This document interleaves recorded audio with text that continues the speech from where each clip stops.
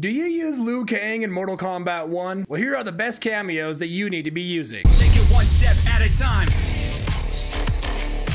Liu Kang has a ton of great tools. We got low projectiles, we got normal projectiles, we got a close in, we got lows. He's got a ton of awesome tools, but one thing he might be lacking in just a little bit, hear me out, is his air combo continuation. You see here, Liu Kang has two main air combo routes. We have 1-3-4, we have 2-1-2. But 1-3-4 in the air kind of just pushes our opponent away from us, and you can do an air special after all that.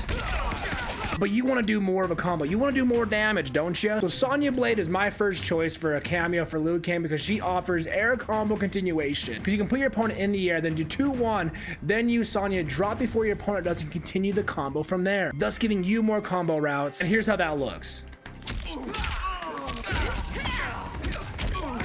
Sonya is one of the only cameos that offers you air combo continuation, and Liu Kang could really use that. To be honest, her projectile is okay. We have our own. We even have a low projectile. But she does offer some awesome combo continuation on the ground as well with her back cameo move. So you can utilize both the ground combo continuation and the air combo continuation from Sonya as a cameo, and Liu Kang really benefits off of that. I believe in using a cameo for a character that kind of helps that character's weaknesses and helps him be more well-rounded. And one of Liu Kang's weaknesses, you can call it, is he doesn't have a ton of overhead combo starters. I mean, you see we have 3-2, and that is an overhead, but it's more of a combo ender, not a combo starter. We got 4-1-4, and that's a low starter, which is great, but we want more overhead options, and Scorpion as a cameo really gives us that option. So if you throw 4-1 right there and your opponent blocks it, they might think, oh, they're gonna go for the low option, and you go psych, here's an overhead, and if hit, you get a combo continuation off of that. So you psych him out, throw in the overhead, then go for the combo continuation. Great tool for combo extension and a great tool for mix-up. Plus, Scorpion offers you air combo continuation.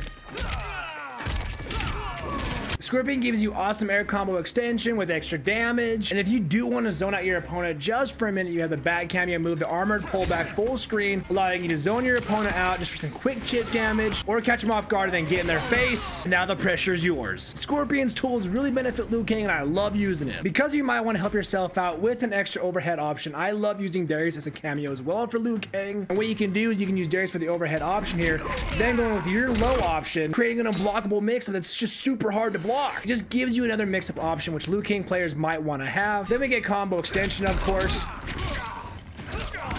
I want more mix-up when I play Liu Kang, so I love using Darius and Scorpion for that reason alone, and just the pressure that it can help you create is just awesome. These are just my cameo recommendations when it comes to Liu Kang and Mortal Kombat 1, guys. Let me know down below, who do you pair up with Liu Kang and why? Subscribe here for more fighting game content, and take it one step at a time.